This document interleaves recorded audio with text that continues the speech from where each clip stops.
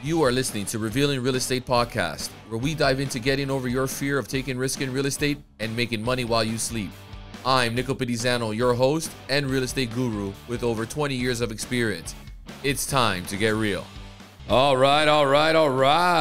Man, I tell you, the next guest that we're going to have on this show, welcome back to Revealing Real Estate. We have a wonderful guest that we had to go to him before he came to us. So we are at 6th Avenue Homes headquarters, and I'd like to welcome Anthony Macri to the show. Ant, welcome to the show, buddy. Thanks, buddy. Thank you, Nick. It took a lot of twists in my arm. You know, I don't like to do these things. Well, you're a busy guy for sure. It's hard to get you on there. Your first podcast ever, man. How exciting is this? First podcast ever. You know, when you're listing my homes, I don't even like to be close to the camera. Yeah. So I remember one big open house. Very new to me. I remember one big open house we did. You were telling me to tell everybody that I was the builder. I'm like, I can't do that. How can I tell everybody I'm the builder? You're the builder. This is your credibility. This is the product that you put out to the table. That did happen. It's a true story. Yeah. But you know, to get Anthony on the show, he was very nervous. He's camera shy.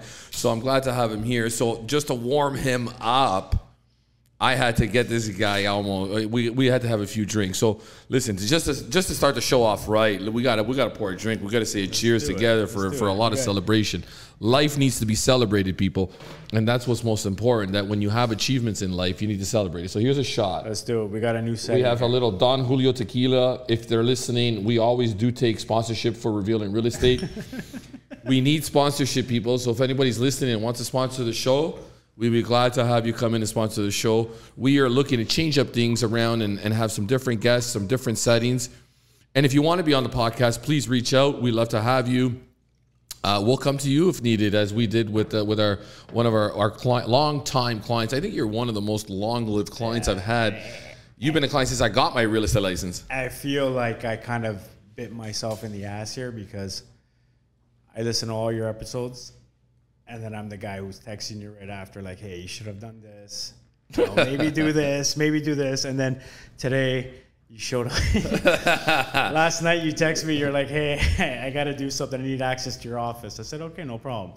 I let you in. And then this morning I came here and you had all these microphones set up. Yeah. I go, what the fuck is going on? I say, that's it. You want. I will accept constructive criticism. 100%. I don't take things personally. I'm not very sensitive. But now we're going to have you on the show, and I'm going to make you realize how tough it is to be on camera and to be on a podcast. Cheers. But cheers to that, and cheers to our success together. Yes. Not many relationships last this long, and too many more years ahead. Yes. Okay, let's get right into this, man. Because it's long overdue, and I'm sure there's going to be a lot of viewers that are going to really want to listen to this podcast. And if you're an inspiring builder who wants to start building houses for a living, or you just started out, I think this is a great episode for you to really kind of catch into understanding certain mistakes. And I'm going to give you some insights on what things to look for when you're looking for land. And Anthony's going to give you some of the mistakes he's made as building homes, especially today. You want to try to minimize your mistakes when building a house, because the cost associated to building a house today is very expensive. As you know, inflation has increased. But just a little bit about your story. What made you want to become a custom home builder? When did you start? And where did you start? Threefold question. So I started, so when I came out of high school, I don't want to make this all about my whole story and this and that, because my story is nothing. It's nothing crazy. Nothing to brag about it. Yeah, it's nothing to brag about. Dude, I'm just kidding. I'm not Steve Jobs working out of a garage coming out with an iPhone. But basically finished high school. I went to college, and I was like, I want to be the next Joe Bowen and broadcast Leaf games. And I did that for about 4 months at Seneca. And then I went to the Olympics in Italy, 2006, touring. And then I came back and I go, like, really, what the fuck am I doing? I can't even do a podcast you know, 18 years later, 17 or whatever it is, 17 years later. But so how am I gonna broadcast Leaf games? So, anyways, long story short, I had an honest conversation with my dad, and he's like, "Listen, what do you want to do? Like, you're not gonna be working on TSN. You're not gonna be doing that stuff." So he goes, "Why don't you pick up a trade?" So I started working a trade. I started doing electrical. And then I started making contacts, and then I started working for a custom home builder. And then when I did that, I said, you know what, maybe I could do this on my own. And that was 2011. And 2011, bought my first lot in Kleinberg. And then I dove right into it, man. I that lot there was an 80 by 180. So I built a 6,000 square feet house. Wow. 5,800 square foot house. Man, you started right at the top, eh? Yeah, and I was basically talk about running there. Yeah, I basically started building, just trying to use as many trades as I could, like friends and whatnot. And then, that's where I started. And then, so that's basically where I started. So I just want to understand, like we talk about when we first started, a lot of advice was through the meetings that we used to have with your architect and design. Well, no, back then you weren't even using a designer. We'll fast track that because I'm sure that's one of the things now that you've implemented on your team, and we're going to talk about your team. But I think it's important is, what's important about, and let's fast track. You've been in business for 15 years now. What's the most important thing that you've learned when building houses today? I think you got to, for instance, building houses, I think you got to trust your team. You got to trust the trades.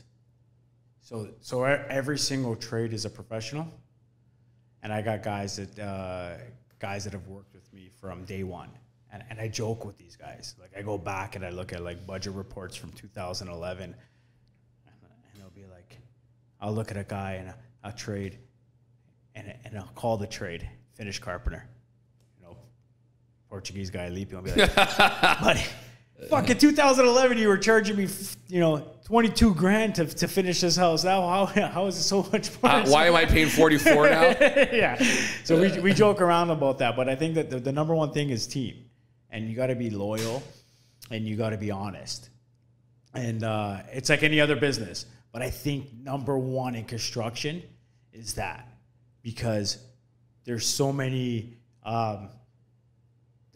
narratives that go around about construction, especially the custom home building, especially builders. They got this nasty narrative that goes around them, and you realize you get it with try real being estate. a real estate agent, but every real estate agent is a douchebag who makes so much money, drives a Ferrari, doesn't work, and this and that. Yeah, and then I see and not to talk about you on this podcast too much, but like I tell friends and family, like, hey, I've been using Nick from day one, and I've seen Nick, like, listen, at the end of the day, sometimes I'm like looking at that check I'm giving him, and I'm like, it's a lot, but it's worth it, because I've seen a good agent make me that money back tenfold.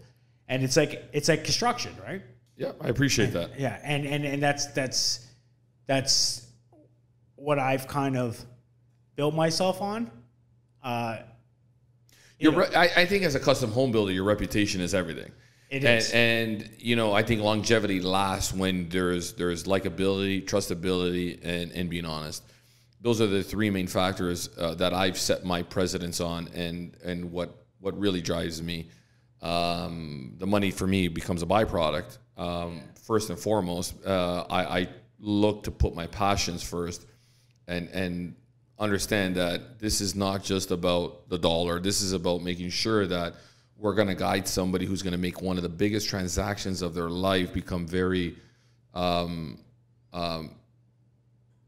experience needs to be, that much like you are going to walk into, or like you're going on vacation and you're going to walk into a 5-star hotel and you're going to be wowed. Yeah.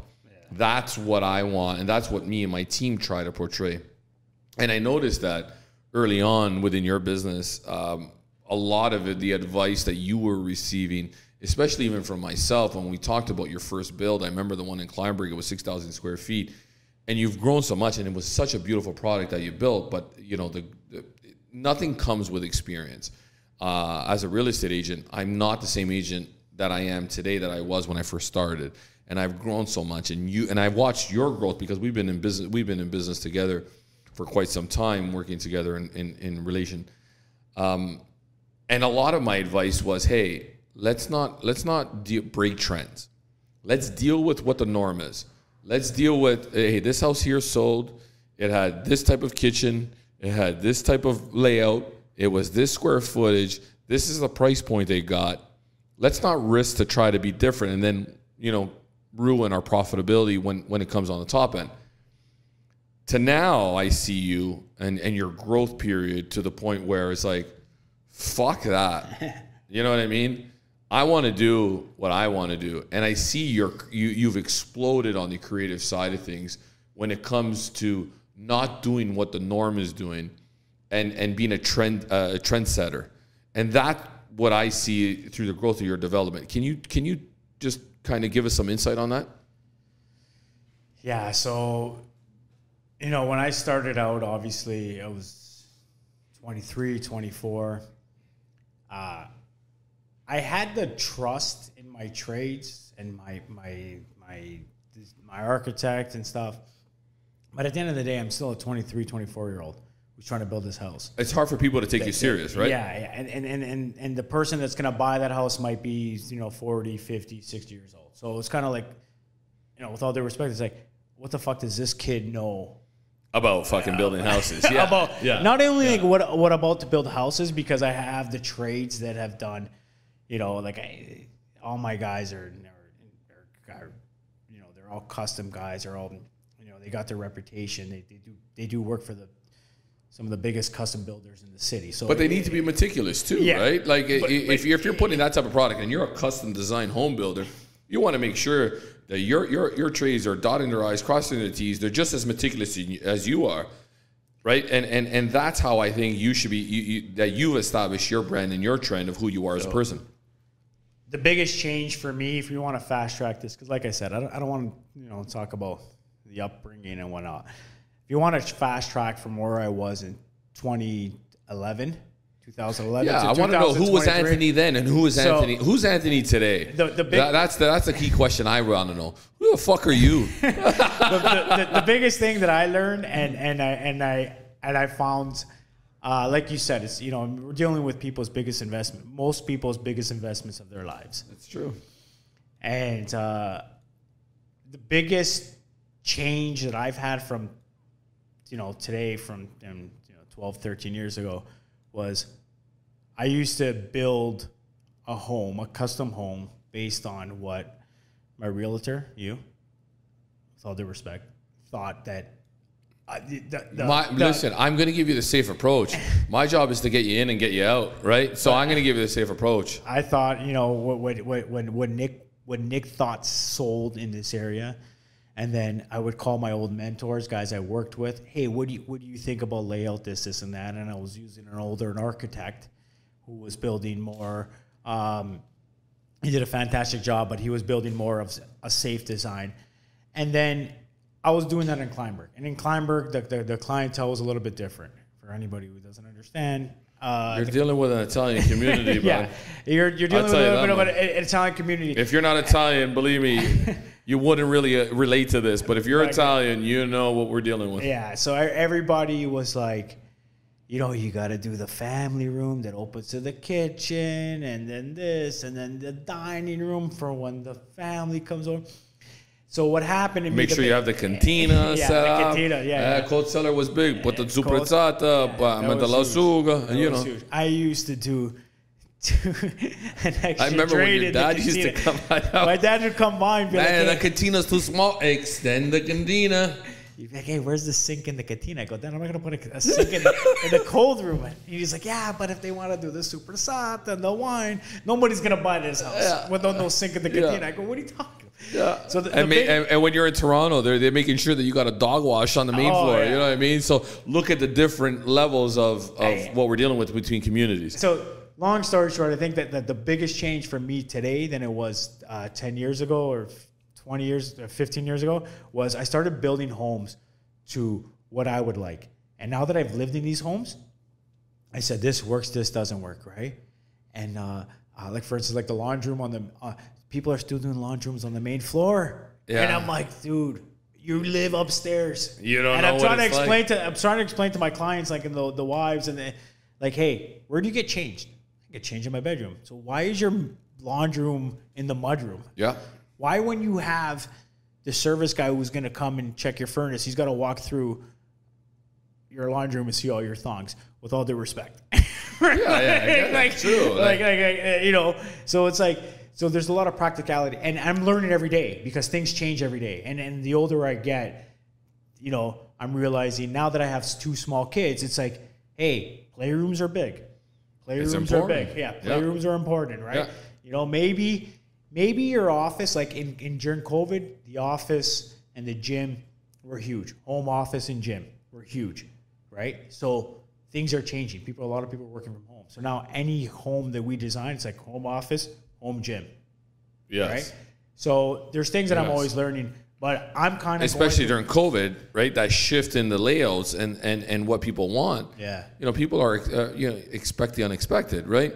Yeah. When COVID came around, gyms now home gyms became very important because they couldn't go to the gym to go work out no more, so they needed a home gym. And I think people now today are preparing a lot for that, right? Because who knows when the next outbreak could be? If it is, and by the grace of God, it never happens again. But if it does, people are going to be a little bit more prepared, and they want it now. Even people I don't think people I think people like having the luxury. So it's like now, you know, on every home we're putting in, so we have a budget. This is how much we can spend on this home. And it's like, it's crazy. It's like we took away certain money from the budget and we put it into home saunas. How many people were doing home saunas? Like now every house we do has a sauna. How about cold plunges? Cold plunges. Oh, it's game changer. Yeah, man. Cold plunge, and they're not right? cheap, but it's like people people love it. If I build a house, man, I want my sauna, I want my steamer, I want my cold plunge, I want my gym, because health is wealth, man. Yeah, health is wealth, and that's where it drives. And you know, when you got a busy lifestyle, somebody who you're going to be building for, and I know you build for some really high end clients right now. And that clientele today, they're going to want that luxury of life where they can come wake up in the morning, 5 a.m. Like I want to get my workout in prior to, you know, working out, and then get my kids to school. But I need that facility there because my schedule, you know, is so rapid and so quick that I need to get up, go to the gym, do what I got to do, get my kids breakfast, take them to school, get to the office, run my day. Right, and it takes off, right? And I think that today is the new realm of the corporate world, or the entrepreneur who's looking to become successful, right? I've been fortunate to deal with a lot of professional people, doctors, lawyers, you know, engineers, school teachers, and they put so much trust into me to build them their home that. But it's not. And I'm sorry, I don't want to cut you off, but it's not just about when you're building their home. It's about you not leaving them after they move into the house, right? And I think servicing that client from beginning to the end, you know, you're a registered Tarion home warranty builder. So there's a commitment there, right? Yeah. And at Tarion, it's funny because when I was 22, 23, I remember I was so scared to do this Tarion test. And I would think about it all the time, and I was like, holy shit, man, this guy, I gotta do this test. And I had some background, and then I went to George Brown and I got my education on it. And then after, I thought I was ready for the test, and then I did the test, and you know, I just smoked it. But then after, I had to have an oral interview with this guy from Tarion, and he's asking you a bunch of questions for an hour about like why somebody should trust you to build their house. I'm like 22, 23, and I was like nightmares on this stuff. And now like Tarion to me is like a second thought. It's like, yeah, I got Tarion, like, but like, you know, it'll never get to Tarion because you're not going to make sure that client's going. No, man. Yeah. And it's like I've been fortunate to deal with some of the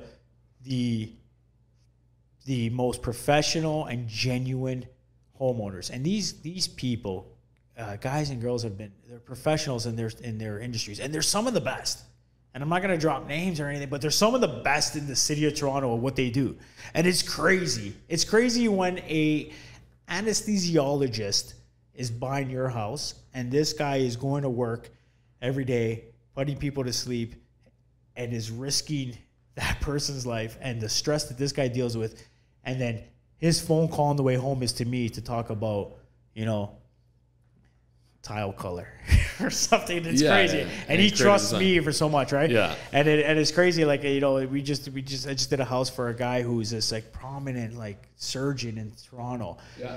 And it's like, I'm like, man, why do you like you have such a stressful job? And he looks at my stuff and he's like, hey, we got to do this, and this. And I'm like, yeah, it's going to get done. And he's like, and he looks at me and he's like, how are you so calm doing this? And I'm like, dude, it's only construction. Like, it's going to get done. And I'm like, you're the one who's cutting people open, man. You're the one who's cutting people open. Yeah, and I've been fortunate to like deal with these people. And that's honestly the most gratifying thing that I could deal with, right? And it's like I'm presenting somebody's home. It's different than, you know, if you sell cars or if you sell TVs or if you sell anything. Like somebody's home that I'm giving them is probably their most prized possession, and like that's the most gratifying thing for my industry. And then a lot of these guys, guys and girls I become friends with, right? Like especially. Of course. Now you have a relationship, right? It's like me, you know, and I could relate to it because at the end of the day, my clients now a lot of my clients have become friends. And, you know, by the grace of God, I've built so many wonderful relationships. And that's why I love what I do, is because of the people that I meet every single day that I'm able to grow with and learn from, and you know, go to those next steps within the journey of life. And, you know, I don't want to get all you know, religious here and everything like that and sobby and stuff, because I you know, but at the end of the day, I just think that, you know, there is a higher power. I think people are put together or destined to be with each other for many different reasons.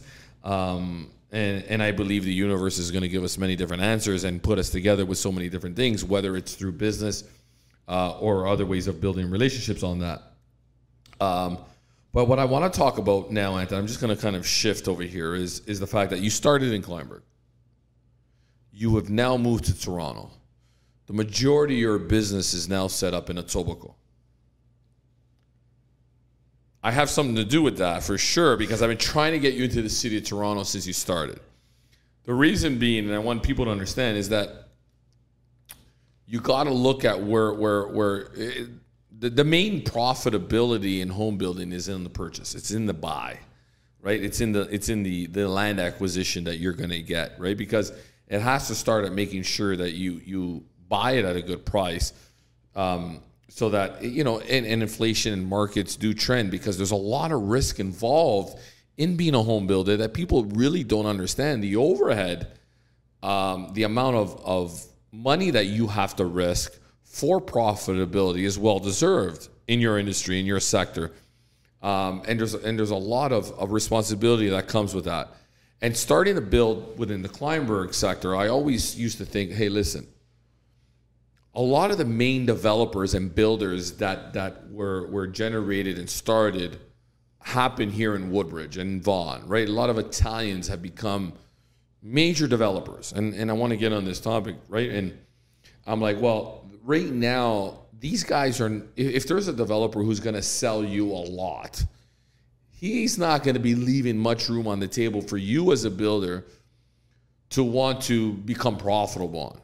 Maybe for the end user, somebody who's going to move into that house, may make a lot more sense for him to buy that lot from somebody who's going to sell you a lot, but he ain't leaving much profitability on the table for you as a builder to become profitable. And we're all in business to be profitable. And so a lot of my direction was early on is, listen, we need to get ourselves out of the Vaughan community or York region community. The reason being is that I don't think the profitability of the return on investment is going to be as profitable as it is as if you base yourself in the city of Toronto, because you are going to be dealing with the lawyer, the corporate guy who's a banker, the doctor, and that's who your customer is going to be. So understanding consumer base is very important. And I remember I took you to Young and Finch, and then we established ourselves in Etobicoke, and we went to Forest Hill, Avenue Road, and Lawrence area. I was like, hey man, this is where we need to put some imprints on this to start developing that sector. So you started in Kleinburg, and then I think one of the transitions is because you're very renowned in the Etobicoke community, and that's where you've kind of imprinted your brand and who you are as an established builder. Can you walk us through a little bit of that transition and why you decided to go from a Vaughan community to now the Toronto market, especially in Etobicoke? Enjoying this episode? Subscribe to our channel and leave us a comment down below to let us know what you want to learn next. Make sure you're following our Instagram and TikTok to stay up to date on our new episodes every Friday. So, there's a lot of points you brought up there, and I want to touch on all of them. But to answer your last question, the reason why was freedom. In Kleinburg, I was building in a subdivision that had architectural control, and every house looked the same. And my architect and I would present these drawings and these renderings of like beautiful, unique homes to the architectural control firm. There was a separate identity that had nothing to do with the developer, and it would all get shut down. And to put it into layman's terms, it was like, you know what, you're not allowed to do dark brick here or black brick. You're not allowed to do the peaks the way you are. Back then, it was like you couldn't even consider doing a modern build back then. So that's why I moved to Etobicoke. And then I found in Etobicoke, I had more freedom. Business-wise, I remember talking to one of the most, like a guy that I look up to in Toronto. I think he's one of the best builders in Toronto, is Tony Gornick. And I was working for another builder back in the day, and Tony Gornick was building on Valecrest in Etobicoke, and he was building next door. And I was just like, I was a laborer for the builder that I was working for. And I would look over and I would see him and I would go talk to him. And I was just like, pick his brain. And he would tell me all the time, and he'd be like, I'd be like, hey, if I want to start my own building company, what would you suggest? And he would say, location. I'd be like, fuck, everybody says location. And he'd be like, no, like, it's true. Like, location. Spend a little bit more money on the lot when you're buying it, but it'll sell, overpay for the lot $100,000, but you'll sell it for $500,000 more when you're done. And because there's a big market there that's looking within that sector or that community. Yeah, and the one thing that he told me was schools. And I'm giving up all my secrets on this podcast right now. but it's true though. Like schools are so important. This is why we do what we do. Yeah, schools are so important. So what I started doing was I just started researching the best schools in the city, best schools in Toronto. And Toronto is such a big city. It's a metropolitan, but it's untapped, right? Like there's so much potential. And there's people, like if I ask you right now, we're the best schools in Toronto. Like you might not know, right? You might know, but you might not know. Yeah. But so what I started doing is studying these schools, and I want to be beside schools. And I remember this is a great point. Somebody told me that people with a lot of money, successful people, want to send their kids to the best possible schools. Like Nick, yourself, you got two kids, right? You do well for yourself. Your kids are their success is probably number one to you, right? Like if you could put your kids in a situation where they're a few steps ahead, then you would.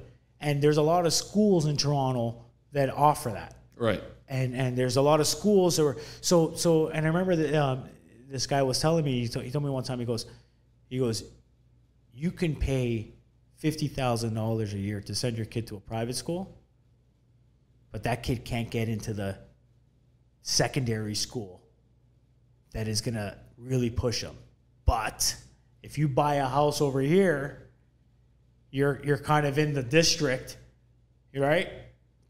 that the feeder school, the feeder elementary school sends them to this high school that is like pretty much like a private school. So it almost they work in sync together. So somebody who's looking at buying a house, they look at that, and there's a lot of educated builders, builders and buyers. There's a lot of educated buyers in the city of Toronto. Well, they'll look at it and they'll be like, look, you know what? I'll live in this area. It's going to cost me a couple $100,000 more. Like, my kids are going to this school, and then they don't give a shit. They don't give a shit. They don't give a shit. Yeah, they know. They're gonna write you the check. They're gonna pay the price. They're like, fuck and they're gonna go with it. You build them a good product. You know, you're a reputable builder. That's what they want to know. Yeah. And so that's when I say like location, right? Yeah. So so that's why I moved to a Etobicoke, which was like, I like Etobicoke. Do you know what one of the first things I do when I go list a house and I'm gonna walk into that home? Before I walk into the home, do you know what my team researches? What's that? What's the school rating at the Fraser Institute of Canada? It's the best. It's the best. It's important. Yeah. It's probably the number one reason I would say why people want to move in to that location. I could put anything. I rank it to the top. I could build you a house. Yeah. The pool, the theater, the golf simulator, everything you want. But if the school is not good and it doesn't have a good rating, good luck. Yeah. You're going to sleep at night being like 100%. You know, where are my kids going, right? Yeah. So that's where I kind of, started focusing my stuff with, right? I've also been fortunate that, I'm in the age now, I'm 36 now, I'm kind of going through the motions, the life. I'm going through, getting married and having kids and whatnot. So I'm living in my own home and I'm realizing like this works, this doesn't work, this doesn't work. And what I'm finding is my clientele is getting younger. So when I started, the person that's going to buy a $3 million home is probably between 50 and 60 years old. Where now it's like that person is honestly probably between 35 to 45. Right? There's a lot of young professionals in Toronto, a lot of young money in Toronto, right? Mm-hmm. A lot of like second generation wealth that's coming. Mm-hmm. So I benefit from it because, I have a lot of good interests. I'm like, I feel like the things that I find that work in a home work for the average person. For the average person. Right. For the average person. Yeah. Right? Yeah. Everybody now is like, entertaining. Like I built every home I build now is like all about entertaining. Not all about entertaining, but it's like we focus on the entertainment. But it's what's going to create family memories, right? And that's what a home is about to me. Is about how can I create more memories inside a home that we spend a lot of time in, right? So for me, if I'm a very big golfer. I love golf, but golf has now started to make a big run in many different countries. My son golfs. Well, I would probably prefer, instead of having a theater room, make it as a golf simulator. How many more people, if we made a simulator, would actually be more attractive because they had a golf simulator inside their house? If your kid's a hockey player, well, can we put and we got to look? You got to look at demographics, right? Yeah. We got to look at studies based on, hey, is there what's really running with trends right now? What sports running with trends? I remember when the World Cup was going on of soccer, all of a sudden, all these kids, you see them on the streets playing soccer. So maybe if you're building a product, maybe run a little soccer type of setting inside that trend. Golf or sports, that is really a big focal point when you're starting to build trends in a certain build too as well. I remember when the Raptors were making a big run. Basketball courts everywhere. All of a sudden now, all these custom homes are coming with basketball courts. Basketball courts in the backyard, every custom home. And that's how fast trend setting takes place, right? And you got to be involved that quick enough to know what trends are happening within the markets. We live in a city of Toronto. Like I said before, it's untapped. And we live in a city in Toronto that's so multicultural that anything you do, somebody's going to look at it and be like, fuck, I understand why this guy did that, right? So I feel like in my industry, being safe, listen, at the end of the day, I don't want to build a bubble. And sometimes I drive by these like especially modern homes. I drive by a modern home in the city and be like, this guy just wanted to build this person just wanted to build a modern home, and they didn't, you know, they didn't really think it out properly. Think it out. Yeah. They didn't research the area and what fits, and the house sticks out like a sore thumb. I'm not saying that, but I'm thinking that, like, I'm saying that it's a very exciting time for builds in the city, because do what you want. And the worst word is trends. Like, I go back into a house that I built 5 years ago and be like, fuck, I would never do this again. Right? But it's like, you know what? It might be good for somebody else. Somebody might like it. Somebody still may want that. So there's no such thing as what's in. There's no such thing as what's popular today. Or what sells now. What sells now? What are the trends? You like the house? Fuck it, do it. What's good for me may not be good for you. Yeah. And you know what? When you gotta sell that house, worried about it at that time. Well, it's like me when I'm taking out clients and they see a house, I'm like, oh my God, I would never buy this house. It's not for me. And then they're walking inside and they're like, oh my God, I love this house. It's so beautiful. What do you like about it? But at the end of the day, it's their opinion. Yeah, they like it. They love it. And I'll let them, you know, who am I to tell them what they should like, right? I'm not that guy. I got the most ridiculous stat, and I tell you all the time. You're a stats guy for sure. Yeah, so two stats. Guys that don't know Anthony, man, I got to tell you every NHL stat you'll ever know. The two stats that I always call you on. Every time we list a house, I'm like, Nick, we're going to list for this much. And you're like, but no house has ever sold for that much. That's right. I'll go, fuck it. We're going to be the highest sold house on the street. That's one stat. We try to always be the highest sold house on the street. But the other thing is, I've never had a home buyer sell one of my homes. And it's crazy. That's crazy. It's been 15 years. That's a crazy stat. It's been 15 years. I got guys calling me about wow. A shingle blew off in a tornado, and I'll be like, dude, your Tarion expired in 2005. 2015. Your Tarion expired. Yeah, but what are we? Fuck it, I'll sell my roofer, right? Because that's the reputation I want. But it's crazy. Like, so going back to what I'm saying, I'm not trying to like boost my designs and stuff, because I just said, like, I'll go into a house I built 5 years ago and be like, I would never live in this house, right? But it's all up to what you as a person, what you like. So now every home buyer, every home builder, every person is exposed to Instagram and social media and Houzz and Pinterest, and they can see stuff that, you know, they like. And maybe their next door neighbor doesn't have that stuff, but it doesn't matter. If you like it, do it. Right. And that's what I tell my homeowners. I say, do it. And they're like, sometimes I'll deal with these homeowners and they'll be like, yeah, but like, I've never really seen it done. Fuck it, you saw a picture? Let's try it. Like, who cares? Let's try it. I said, if there's some stuff that's like horrendous, I'll be like, yeah, I wouldn't do that. but I think that Toronto is so unique, and the architecture in Toronto is so unique and untapped. And there's so many talented builders, architects, engineers. There's designers. There's so much untapped potential where we are that we got to start taking advantage of it. And it's even like what I say to you is like, Nick, we're gonna market this house. Let's do something that nobody's doing in Toronto.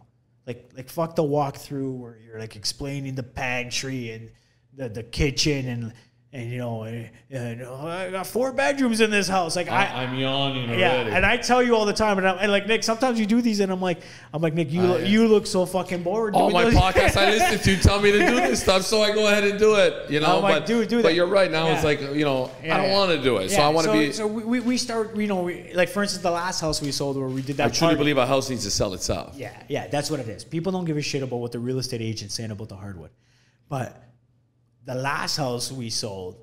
In Etobicoke, and I sold it to a beautiful couple, beautiful homeowners, and it's like, and I asked them, and so sorry to cut back, like it was actually your idea to do a party there, and I said, Nick, do we really want 200 people walking into this house, drinking, having a party? We got to sell the sizzle, man. and that's what you said. You're like, this is an entertainer's house. We got to entertain. And it's funny because I talk to the homeowners now. It's been a few months now, and I talk to them and I say, like, we became good friends. Actually, the guy lives down the street from me. He comes over for drinks and whatnot.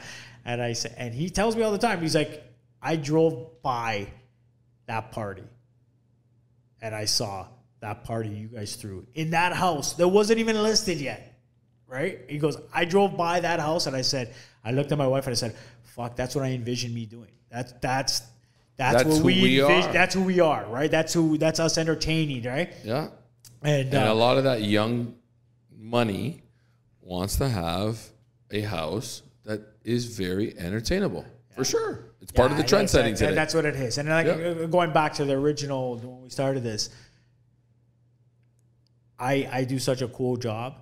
I give people probably their most prized possession. You can have all the cars you want. Anybody can get a Ferrari, a Lamborghini. But your house is sick. Right, you're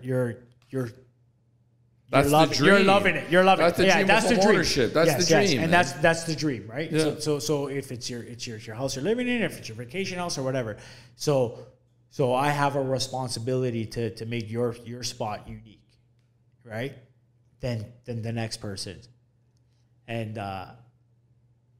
so like we're kind of blabbering on here, but yeah, that's what's cool. Yeah, no, and that's awesome, and.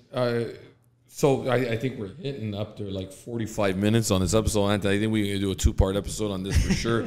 Through the conversation we'll have. We'll get my team on. And this has been fun. Next time we're gonna have a nice little cigar. We're gonna have a little drink. We're gonna do it in the evening, and we're gonna make it a little bit more entertaining. We're gonna change the vibe of the Revealing Real Estate podcast. This is wonderful.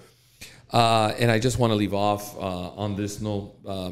We talked about implanting yourself into areas that we talk about schools, and that's one of the number one factors. So somebody, in my opinion, who's listening to the show, there's a tip right now that you can really dive into to say, hey, before I decide where I'm going to start building homes, one of the main strategies is look into, and Fraser Institute of Canada will give you ratings on the top rated schools in the entire city of Toronto, or whatever district or location you want to build in.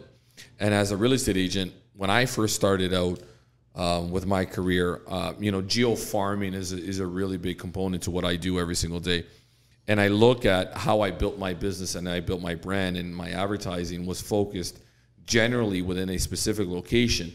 But I did the research to make sure that what was the highest turnover area in Woodbridge, where I live, where I wanted to establish myself and build my roots. And geo-farming, I looked at the research behind where do most homes get listed and sold every single year. And I didn't even know what geo-farming was until last week when you were here. Yeah.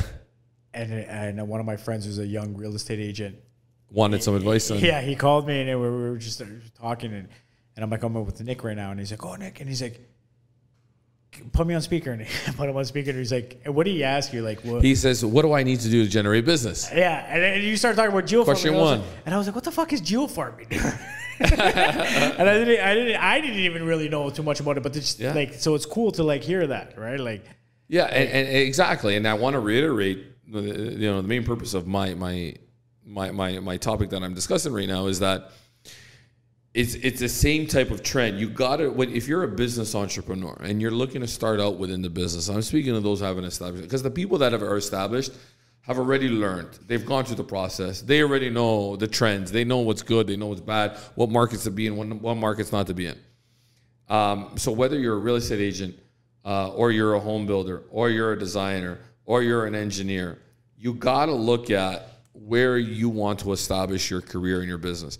And I think the number one advice that I can give somebody, and I'm sure you can attest to this, is make sure you know your markets. Yeah. Do your research, understand your product, whether you're even a car sale. Listen, if I'm going to go in there and I'm going to go buy a Ferrari, and you're my salesman, and I'm going to be spending $400,000 on a vehicle, you better be able to tell me every single part of that car. Yeah. I want to know exactly what I'm buying.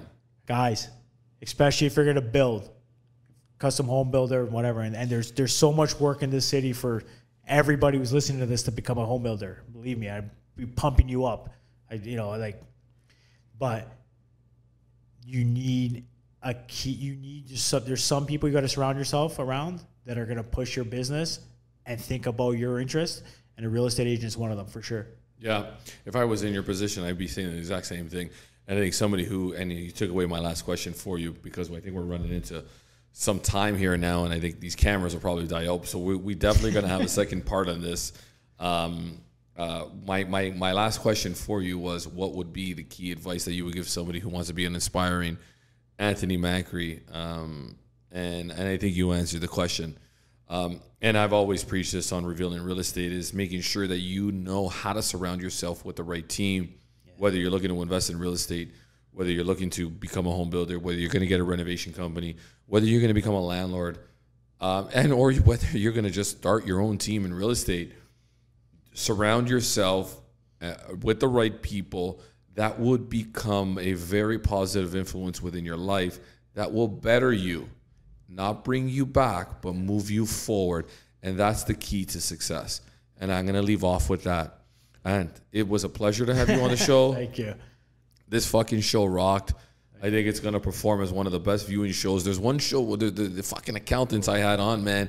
These guys, Mark Colasanti, man. This guy, he's over 5, and this guy's still getting views, man. I'll tell you this much, it's not fair. Instagram changed their algorithm, eh? So it's all about, from our marketing director that we got, Jessica Ruffalo, who's wonderful on our team, as now she does her research as well, knowing your product, like we discussed.